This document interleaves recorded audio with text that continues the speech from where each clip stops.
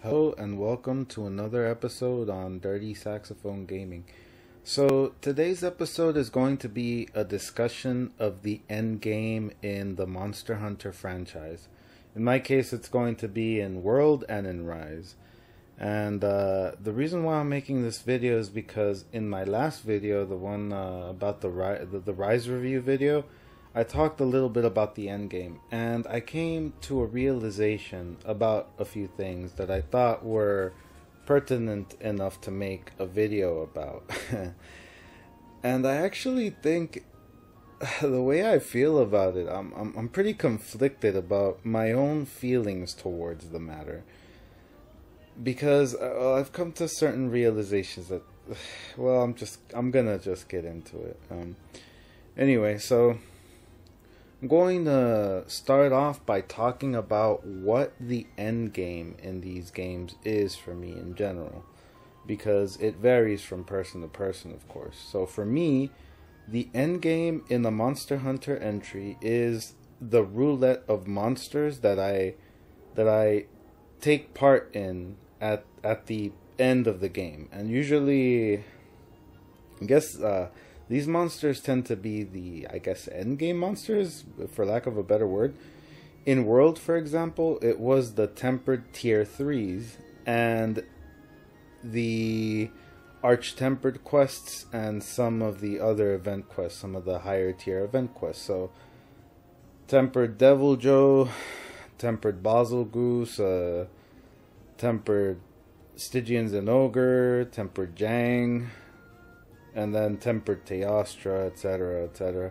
And then afterwards, you had Alatreon, Fatalis, and Arch-Tempered Volcana.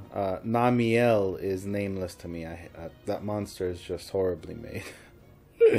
But that's maybe a discussion for another. I just don't like the fact that it has too much area denial, massive hitboxes, and it was just, as much as I practiced it, I could not get into that fight no matter what. Anyway, Kieran as well. I had forgotten about Kieran, honestly. Kieran is just another mess, honestly. I think that what I dislike the most about Kieran is just that he's such a tiny monster. Jang is tiny, but he comes to you regularly. He comes after you, so he comes to you and eventually gives you opportunities to do damage. I felt like Kieran was the opposite. He constantly pranced away from you. It was just horrible. Probably, maybe with a little bit more practice, I would have come to enjoy Kieran, but I never got around to it. Anyway, so that's the end game for me. The roulette of monsters that I engage in at the end of the game. Usually, I don't care about the rewards once I've gotten all the equipment I'm looking for, and I just do it for the hunts. For the hunts themselves are pretty much my source of entertainment at that point. And at Rise, it is the Apex emergency quests, which I haven't finished practicing all the way. So far I've practiced Apex Arzuros, Apex Rathian, and I've gotten started on Apex Rathalos. But I also did a little bit of practice with Mizutsune, but Mizutsune is a weakness for me. It has these very weird body movements that I just haven't gotten accustomed to. And there's also the Advanced Valstrax quest, and that, to me, is what comprises the endgame in Rise. So, after trying out the endgame in Rise, I came to the realization that the flavor of the endgame in Rise was different from World in regards to the damage, I guess you can say. So, for those of you who watched my last video, you'll know that I don't gather spirit birds. Spirit birds is, to me, just the worst thing imaginable, honestly. Maybe it's not like the game is broken, don't buy it. No, that's not what I'm saying. But to me, it's like I do enough preparation already. I pop a Might Seed, take a Mega Demon Drug, and then toss some Demon Powder, sometimes Protective Polish, and all that stuff. I do enough hunt preparation already. Things that I do enjoy having to do. It creates a structured hunt, since I guess experience. But if you try to tell me to spend 2 or 3 minutes running around the map collecting these spirit birds and then come back and hunt them out, I'm just not gonna do it. My brain shuts down. It's not gonna happen. So that's why I don't gather spirit birds. So what this has created for me in the endgame of Rise is that it's turned the endgame loop into a cascading waterfall of one-shots, as I like to call it. And, well, as I stated in my previous video, there are certain instances where it doesn't feel right, because there are some attacks that these Apex emergencies put out that don't feel like they should be one-shotting you, and I'll get into that in the future a little bit more in depth. But I feel like sometimes they put out what look like light attacks or lightning fast attacks that just destroy you. They cart you immediately if they touch you, and the reason why that is because the game is tuned to be difficult for players that are using health boost. And I think this is the perfect segue, I guess, to get into my point, the ultimate point I wanted to make in this video. And that is that I'm starting to feel, honestly, like health boost as a skill and as a spirit bird alternative or whatever it is, I think it would greatly help the franchise if they removed it. And the reason why is because I prefer my difficulty in these games to be structured in a way that has a little bit less to do with how much damage the monster does. Because I'm not saying that the monsters should have no one-shots. They definitely should. And they should do or use their one-shot attacks as often as possible to make them actually dangerous. I'm just saying that their light attacks, the ones that don't have much wind up, and the ones that are slow moving or whatever and everything, I'm asking for those to 2-shot you or 3-shot you. I would prefer the monster to have majority 2-shot attacks and 1-shot attacks to make them difficult. But when every little tap, or what feels like a little tap, carts you, then it becomes, I feel like, less imaginative. Like all you do is crank up the damage and just let it fly, and it just doesn't feel right. And if they were to remove health boost, what that would do is it would I would say it probably sounds crazy, but I would say that it would liberate the devs in a way where they wouldn't be forced to tune these monsters to health boost. They'd be forced to tune the monsters to a set amount of health that every hunter will always have every time that they come out to hunt, as long as they have eaten and taken their max potions and whatnot, which all of us do, or most players should be doing. And by doing that, it makes them structure these monsters in a way where they can simply worry about the attacks themselves. If an attack has a long windup, or if an attack is maybe the most pertinent to a monster, like I think Rathian's, for example, Apex Rathian's tail hits should always one-shot you, because those are her specialty. Arzuros's long wind-up claw attacks should always one-shot you, because that's its specialty. Rathalos's fireballs, I think, should always one-shot you, because that's its specialty. But once you start getting into like maybe gashes with its talons when it like kicks you, or when you start getting into like head bumps or little snap bites or things that they like to do, you should start at that point talking about 2 shots and 3 shots. I feel like that creates a more, I don't know, just more palatable structure. It creates a system where the devs aren't tuning a monster's difficulty based on how much health the hunter has. Now, I'm not saying that that's 100%, because they do always to some extent have to tune that monster's difficulty to how much damage it does to the hunter. But if every hunter will have that same amount of health every time that they go into a hunt, it means that they can base a lot of the difficulty for a monster based on that monster thematically. Like, as I said before, Apex Rathian relies on its tail for damage. That's its preferred weapon. So Rathian's tail attacks should specifically either be the one-shots or the ones that are the ones that most of the time will knock you out of the hunt completely. But once you start getting into like her biting attacks or other attacks that come out really quick or things like that, then we should start either talking about 2 shots and 3 shots. And I feel like ultimately that results in a much more balanced experience. And before I finish up, I want to point out that this isn't to say that I'm not having fun with the Apex emergencies.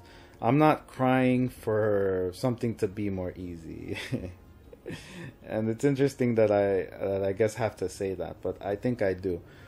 And I can do those quests, and I'm doing them, and I'm still having a lot of fun with them. I just think that they could have been structured better. And I would also like to point out that I'm not saying that Rise is worse than World at the end game. In all actuality, the end game and World, specifically for me, which was Arch-Tempered Volcana and Fatalis maybe occasionally, and some of the Tempered tier 3s, they would have been cascading waterfalls of one-shots as well, because the end game in World was also tuned for health boost. The only difference is that I had Fatalis armor in World, and Fatalis armor, like I said before, had built-in health boost, and I could fit in Divine Blessing on top of as many damage skills as I needed. So this isn't to say that Rise did it wrong. It's to say that to me, I actually think that they've been doing it wrong, maybe for a while, for however long his health boost has been involved, honestly. And that's crazy to say, but I actually had no idea. But I heard recently that there were some quests in one of the previous entries where they tuned up the monsters to this extent, where it didn't matter how much health you had. Like, if you had health boost or whatever, you were still getting one shot by a large majority of the attacks on these monsters, but the rewards were massive. Now, I can understand that. Like, I guess there's a place for that, and maybe with a little bit of practice, anyone can get used to it. But I guess I can't move away from this sentiment that I have that simply tuning up damage across the board is the way to go all the time. And I also don't want to say that these Apex emergency quests need more punishing movesets or anything. No, I think they have really good punishing movesets, and I'm glad, as I said in my previous video about my review for Rise, I'm glad that they made these monsters relevant by giving them more damage. I just regret the fact that giving them more damage was so simplistic in a way. I would have preferred if they went in and gave them more damage, but for the attacks that thematically should be one-shots. And yeah, I guess you can say that I'm trying to tell the Monster Hunter devs how to do their jobs better. Respectfully, I will respectfully tell the Monster Hunter devs how to do their jobs better. But maybe I'm wrong on this. Maybe I'm just complaining more than I should. But like I said before, I'm still very much so enjoying the content, so I don't feel like it can be construed as a complaint, because I'm still going to very much so enjoy those Apex emergencies. I'm still practicing them, still having a lot of fun, and I'm going to have a lot of fun just recording them and posting them, using them with these videos and whatnot. So going forward, I can't imagine what kind of turnaround would have to take place for these devs to remove health boost. I doubt it'll ever happen. It's probably the furthest thing from their minds. I can't imagine that there would ever be, or soon would ever be someone at that table who raises his finger and says, hey, maybe no health boost. That's just never gonna happen. So at the very least, maybe it would be more palatable, I guess, to make health boost more obtainable for those situations where you're actually interested in having it. It's like when I want to chill hunt, I guess I'll bring in health boost just to make sure I don't get one shot by an attack that is extremely light or looks laid back or something. I don't know. Maybe I still wouldn't use it once I get used to these monsters. Then again, it's hard to say. But well, honestly, this is a video where I don't think I fully have a conclusion what I want to say. Well, maybe I do. I just takes me a bit sometimes. Well, for Sunbreak, I think at one of the few things that they can do to maybe alleviate this issue for me, and I'm not even sure if I would engage in it now that I think about it, but adding health boost as a skill, because Rise does not have health boost as a skill. Health boost is actually, in my interpretation, locked behind a time commitment. Sure, it's free, but it doesn't work for everyone. And I'm ashamed to admit that I'm asking for a health boost as a skill. It's probably something that I would have held back from, but the more I thought about it, just the more I felt this way, that the structure is kind of off, and it could use a little bit of tweaking. I prefer for my difficulty to come from punishing moveset on a monster, and I don't know, I guess from structure. And at health boost, when you have health boost 3 in world, it felt structured in a good way. So I guess if I were to be, I don't know, I guess at the end of the day, I'm asking for the game to be easier, no matter how I slice it, which is unfortunate. But I mean, I guess who knows. But I'm still playing those Apexes. I'm still having fun with them, and it's like the game of Monster Hunter is so complicated that it's just hard to exactly know what even to suggest at times. But well, it's just, conversation. It's a thought that crossed my mind, something that I'd been thinking about for a while, and it really flared up once I started working on those Apex emergencies and Rise without the Spirit Birds, without health boost. I mean, it's when you're getting used to it, those one shots, they feel they're just, they're crazy. But well, I guess with enough practice, it just doesn't even matter anymore, because I guess you shouldn't be getting hit. But either way, still would like the option of health boost in Sunbreak, in case I just want to stop giving a crap about those things. And on occasion, if I want to just forego that for pure damage, then I could just go ahead, just as easily avoid it, get rid of it, or maybe even 1 level or 2 level of health boost is all I need, or who knows what we'll end up with. But yeah, those are my thoughts on the Endgame and how I would like my damage structured. I guess in the dream world for me, that's pretty much what it would be. Structuring them thematically based on the monster rather than based on how much health the hunter has. And yeah, anyway, let me know what you guys think in the comment section. Most likely I'll respond, because I won't say it again. Don't want to sound like a broken record. But yeah, thanks for listening in. Hopefully this was either some good, Monster Hunter discourse, maybe some good background noise. I know I love my background noise. I have other YouTube content creators playing in my earphones all the time when I'm going to work, and I'm hoping that these videos do the same for somebody and keep keep a little bit of discussion floating about, things to think about and whatnot. Anyway, I'll see you guys on the next one. Make sure you take care, keep it simple, or make it simple, life in general. On occasion, go back to those video games, go back to those podcasts, and just unwind whenever necessary. Times are hard. Times are always hard, but yeah. Take care of yourself, mentally and physically. And I'll see you on the next one.